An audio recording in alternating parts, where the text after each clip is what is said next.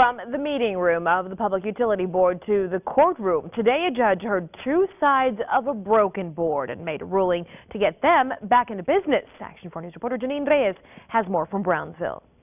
So I rule that term begins next meeting. And that ruling is what led this group out of the PUB board meeting and into a courtroom Wednesday morning. I believe that Mr. Vasquez has the right to participate in this meeting. One side of the board says because the newly appointed board member, Emmanuel Vasquez, was not allowed to participate, this board and Mayor Pat Ahumada violated laws.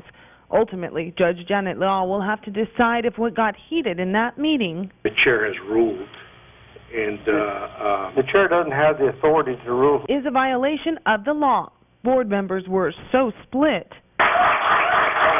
Two of them walked out, breaking quorum. Another board member got called in to participate, but many question if his term had ended or not.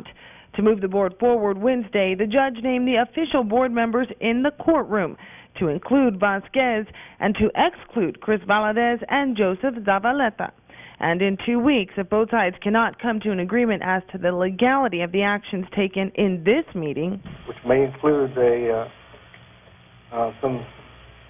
something before a judge to determine who is the proper member of this board. The judge will make that decision. Either way, both sides say they're ready to argue their point about the meeting in question.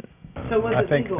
Well, I have an opinion that it was. I filed an answer. I said that I thought that it was. That was not a valid meeting, and any of the actions that were taken that evening should be held unenforceable and null and void.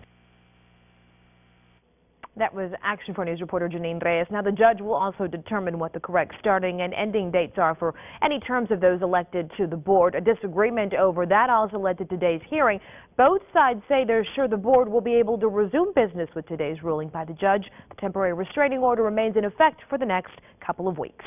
We'll move now to an Action 4 News follow-up. We first broke last month. Today, members of Brownsville's Public Utility Board gathered inside a Cameron County courtroom to work out the terms of a temporary restraining order that was filed after some say they held an illegal meeting. The judge ruled who officially sits on the board. They say Emmanuel Vasquez, that man who was not allowed to participate during an October 18th meeting in question, is in fact a valid board member.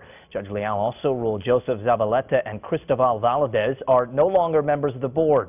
Now, in 2 weeks, the judge will decide if anything voted on during the October 18th meeting is legal.